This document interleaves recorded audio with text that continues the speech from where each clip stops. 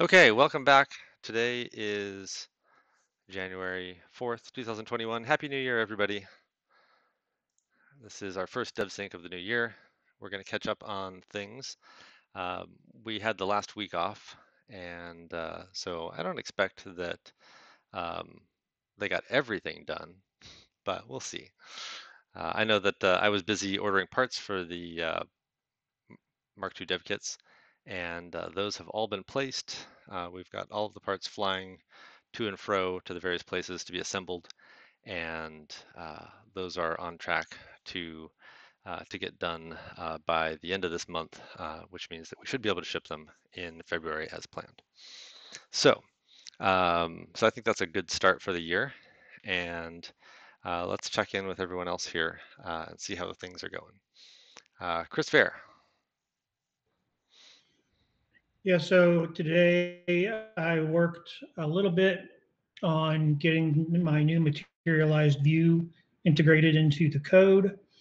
But most of my time today was spent back and forth with Ken, looking at this microphone issue on the PandaCore build. We get closer and closer all the time.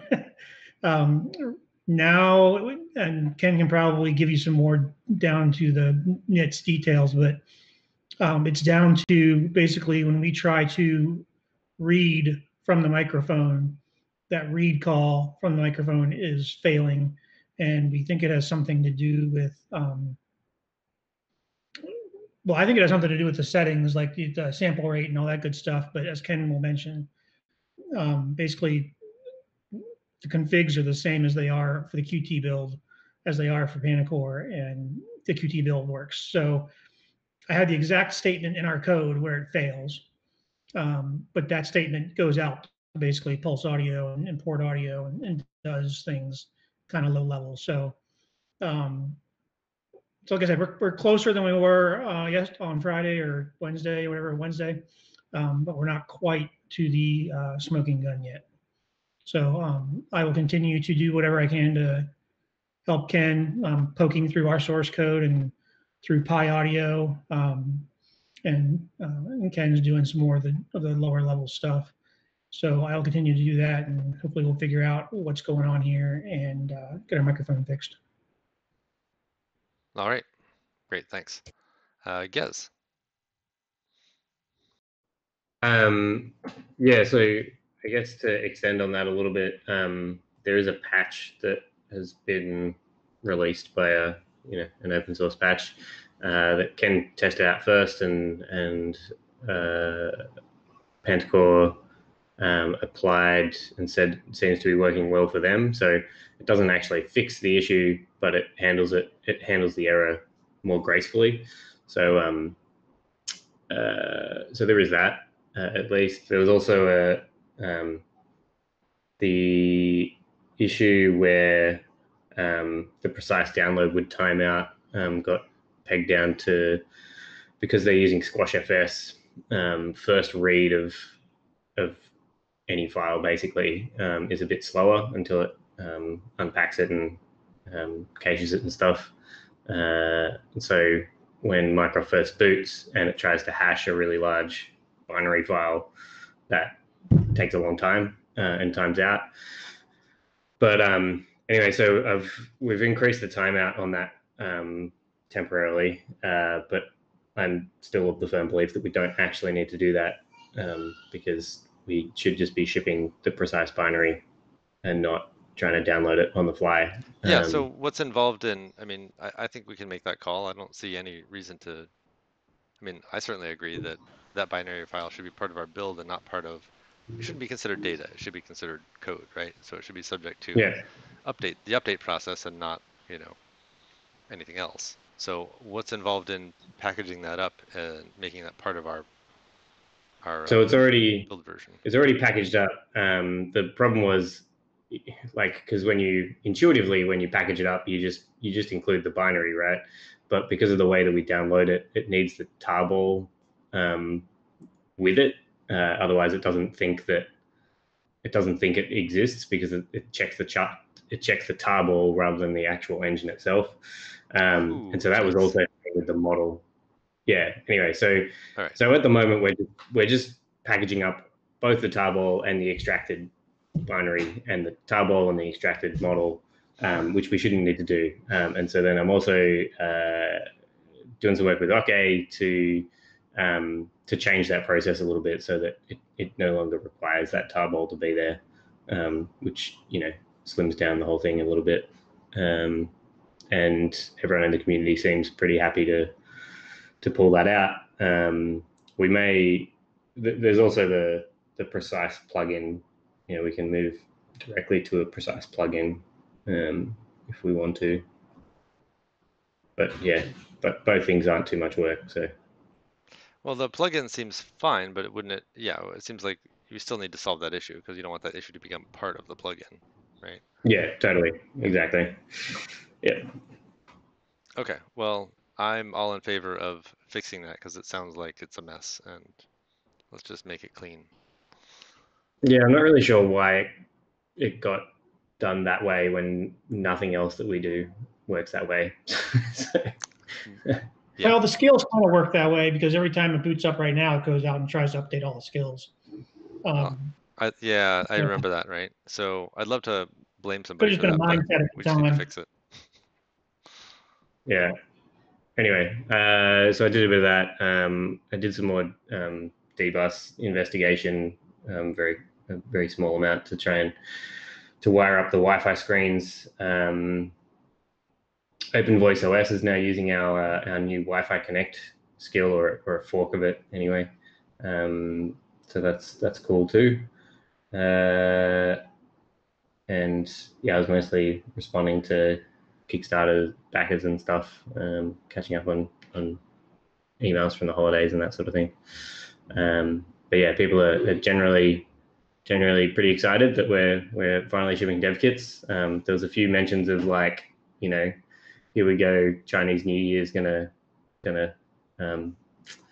be the next thing that jumps in our way. But I hopefully not stupidly assured them that we'd accounted for this and that if we come out in a month's time and say Chinese New Year screwed us, then they have my personal blessing to point and laugh and ridicule us.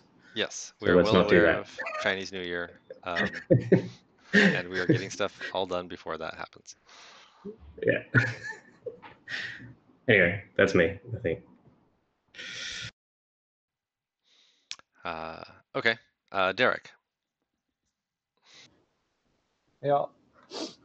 So today I've been working a little bit on double checking stuff on. So I cut a couple more laser cut enclosures, put them together, feel good about it. I've kind of handed that off to Chris and Josh to do purchasing. I think they're on it. Josh gave me the thumbs up. And then a little bit this afternoon, trying to figure out how to get things to China. There's been some new added hurdles for shipping to China that I've discovered. It's the EEI requirement that you have to file to ship to China. So our boards, we've got to send some consigned parts to the assembler. And I'm still actually, as we speak, I'm kind of working on and trying to figure out how to do this maybe through DHL because I did not have success at FedEx.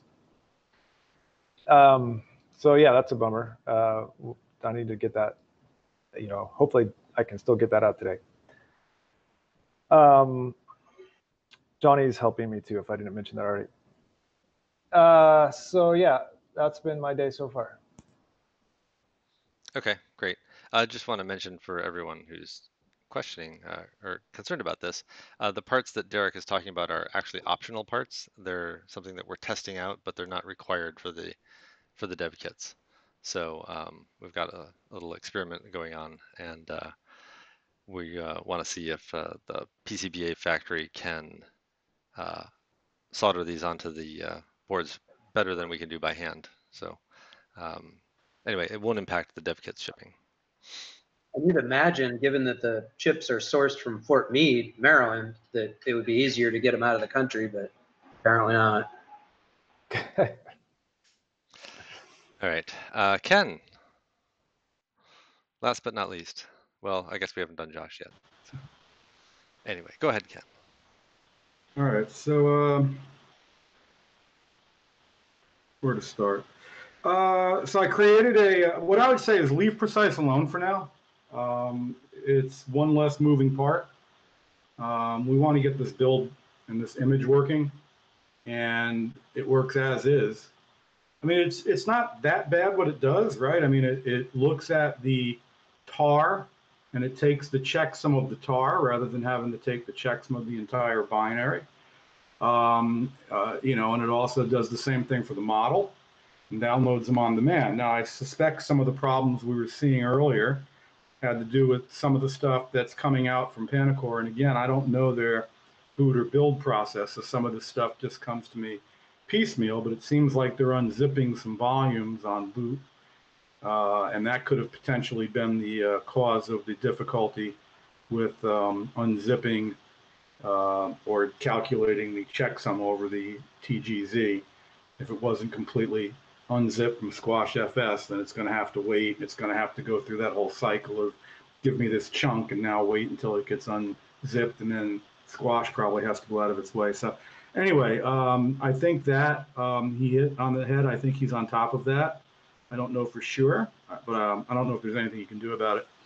The other thing I suspect that was a problem with downloading Precise was simply they don't wait for the network to come up and be verified it's up to spawn us.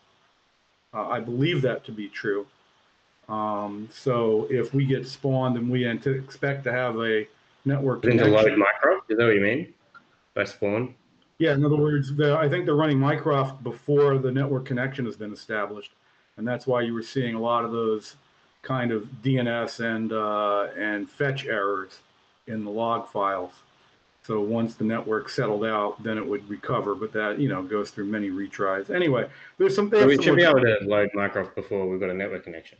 Like, anyway, yeah, well, except that that's where the Precise errors were being thrown from, because it's going to the back end and trying to download Precise, and it can't get it because it doesn't have a network connection. So it keeps retrying, and that consumes a lot of bandwidth, and it slows everything else down and has sometimes a cascading effect. But anyway, all I would say is leave Precise alone for now. We can get to it later, but it would be one less moving part that we have to deal with in this bringing up of the Panacore image. Okay, sorry to interrupt, Ken, but yeah.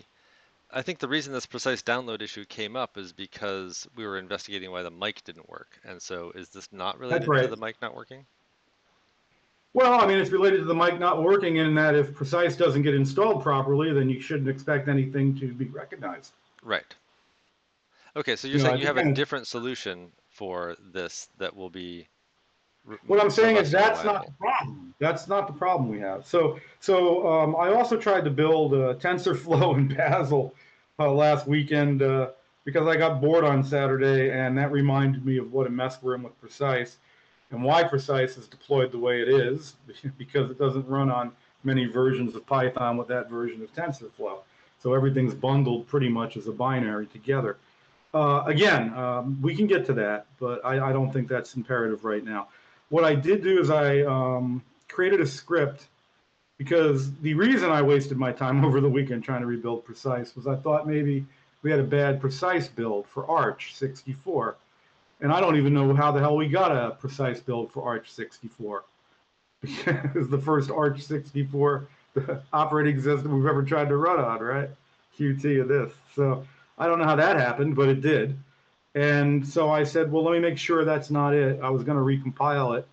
Then I realized that building TensorFlow on an 8 gig Pi 4 would take 7 days, and building the build tool, Bazel, will take 33 hours.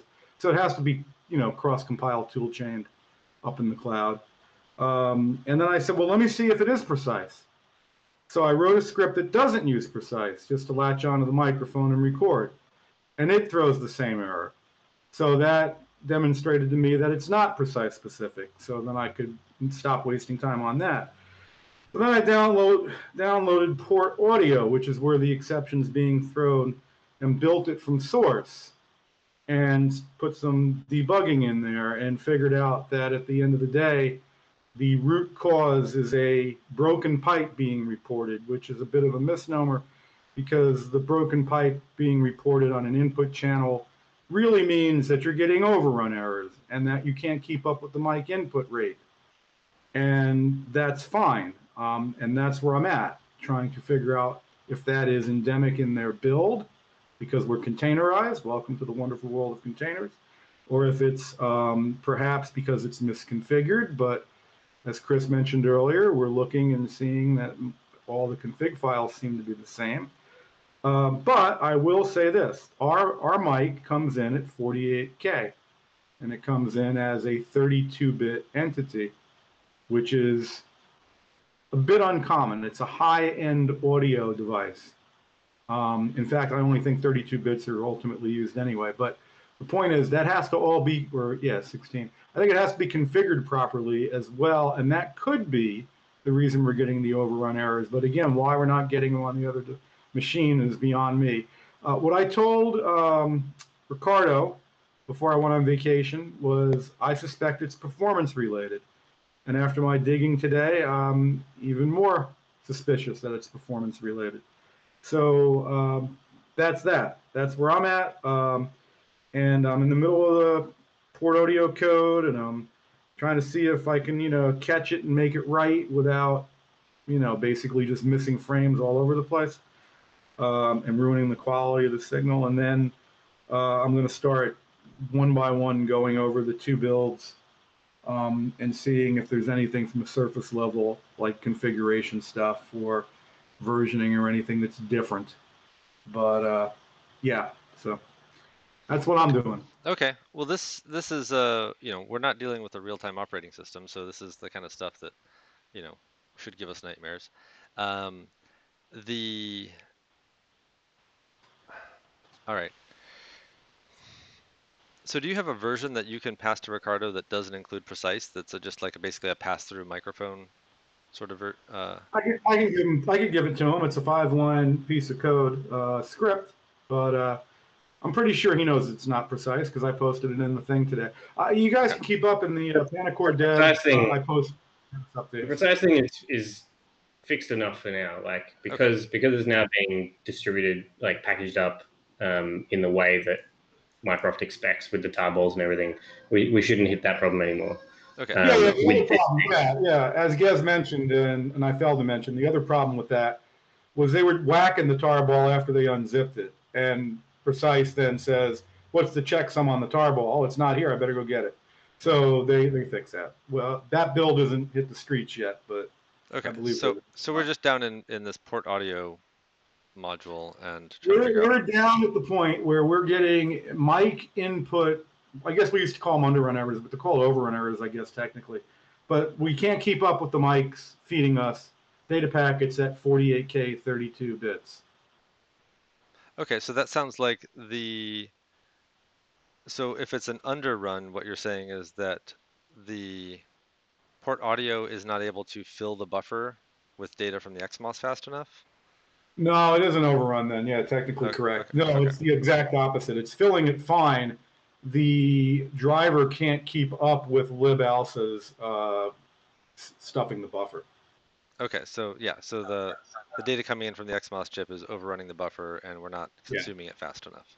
Yeah, and remember, I mean, when you think about it, that kind of makes sense, certainly from a misconfiguration potential, but even potentially from performance. Your standard stuff is going to be 16 kilohertz, 8-bit, maybe 16-bit, right? And we're 48 kilohertz, 32-bit. So I mean, I think the first version came in at 8-bit. So anyway, yeah, I don't know. I just don't know enough yet, and maybe I could fix it. Maybe I can get in there and fix it. So, it sounds like the kind of thing that might be. I don't think that it shouldn't be a performance issue. If it's a performance issue, it's at like a really high level, or a really low level, I guess. I'm thinking, between it's really low level. Yeah, it's the audio. It's the hardware is filling the buffer, right? And the first level driver can't pull it out fast enough. Which makes me think that should be a Panacore issue. Like if they're on top of this, if they're aware of this, then they should be able to figure that out. I think it's got to have something to do with priorities of the, the threads. I agree, and I agree it's a Panacore issue, but I was asked last week to do everything we can No, I'm not saying I'm not saying. saying you're doing anything wrong. I'm just Okay. saying that I think they may have more insight into the low level, you know, setting of Well, I hope priorities, so. threads, and whatnot. So, I hope so. all right. So they're up to speed on where you've gotten with all of this? They are. Okay, cool. If you All want to right. read all the back and forth between Ken and I, Dev channel, we've been back and forth quite a bit. So if you're Gotcha. interested in any of the low level stuff we've been talking about, it's all in there. Sounds super fun. All right. Well, I guess I didn't mention on the record here that we're going to be shipping out some more SJ201s, and we'll send those out. They should get a new one of those, so they'll have a fully working system when they get that. We're going to ship those out today, and everyone who doesn't have a fully working SJ201 will get one as well. Is there any errata data on the Rev 5 boards? Because, you know, like there's the I2C detect issue. I just want to make sure that Kevin didn't overlook something. Are there any particular other issues that you're concerned about, or like? The thing that comes to mind, yeah, is that I2C detect will erase the LEDs. Oh, okay. Well, I haven't heard of that issue before. He knows about it. We okay, discussed it. Oh, okay. It was one of the first ones I reported. I'm just wondering if there's a process so that he doesn't forget, because it was early on in the process, and it sounds like he's been off on other stuff. I'll mention it with him. Okay. Talk to him later. Okay. Anything else that people want to bring up at this point? Okay. Well, it sounds like we're working full steam ahead at getting the hardware is underway, and we're working towards getting this the Pantacore software distribution system up and running. And so we'll just keep working on it until we get it done, because we got a lot of fun stuff to get to in terms of improving the user experience once we get a user experience online. So we'll get there. All right. Well, thanks everybody. We'll just call it here for today, and stay in touch. Before we break, are we expecting to meet with Pantacore at any point in the near future and circle the wagon? Yeah, I was going to say once we get this build out, we should do another demo. So I flagged that with them. They're obviously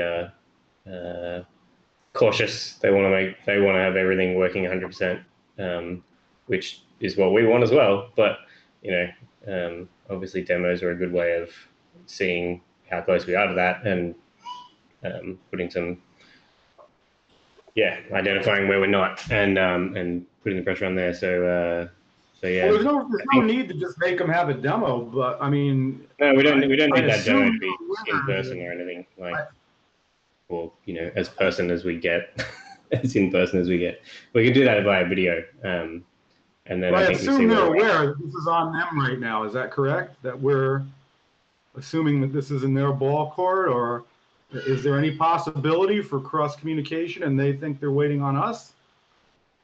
For which issue are you talking about? For any issue. For any issue. Yeah, as in they know that we're still waiting on a completely working system. Yes, so they're trying to pick into the.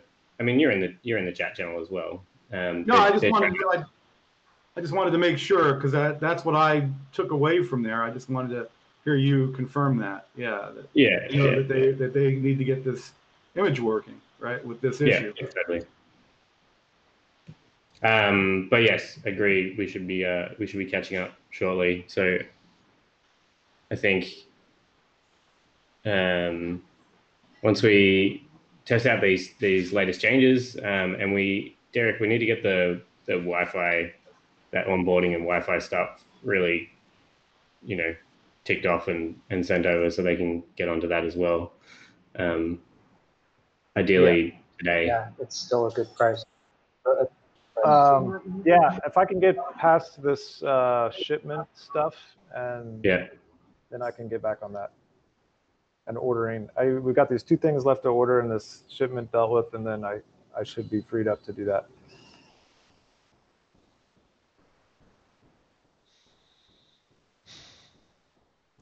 Guys, do you know when the next Pantacore build's coming out? With the Pulse Audio patch thing? Sorry, my internet dropped out. If that was a question for me. Do you know when the next Panacore build is coming out with the Pulse Audio fix? If it's not already built, then I will trigger a build now. Okay.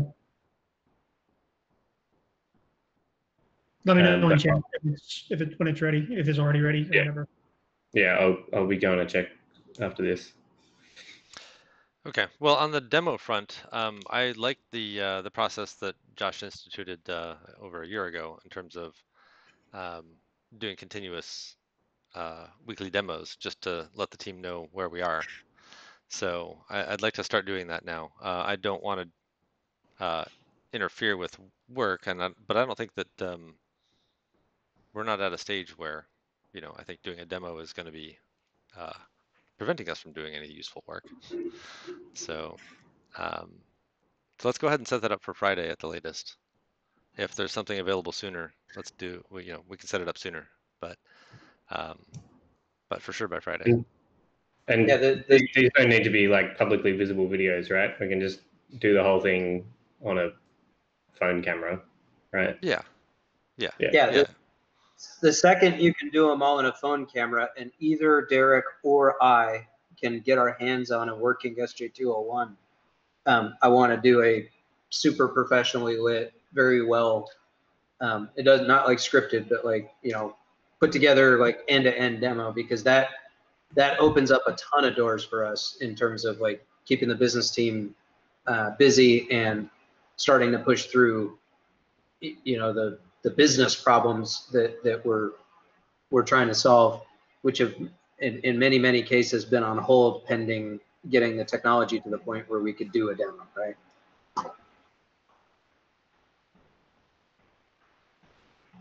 Okay.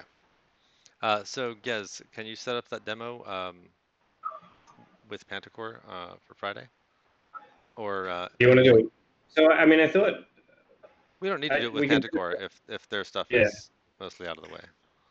Yeah, I thought it feels like somewhat a waste of time to spend like 10-15 minutes with like 8 people on a call while we do a thing. So I wonder if we just do that by video and set up a meeting to actually talk about the outcome of that and where we're going next and all that sort of stuff.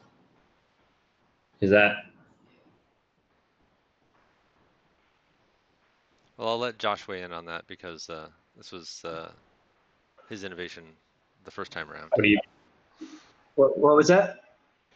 It feels like a bit of a waste of time to have 8 people on a call for 10 to 15 minutes while we play around with the device. So my intuition would be to record the demo beforehand, send it out to everyone so everyone can consume it, and then have the meeting to talk about, where we're at and what needs to come next. That's kind of not the point of the process initially. The point of the process initially is to partially motivate, but then also partially highlight with the team where the problems are. The issue with doing the demos in a scripted or pre-recorded way is that people get really used to using the interface and they don't go off script, right? There isn't the ability to inject additional questions or to kind of go off the beaten path. And as a result, you end up with a really successful video for a product that when you open it is really terrible. And so, for the first few, I'd like to have our team all on board, and so that we can ask questions and go back and forth.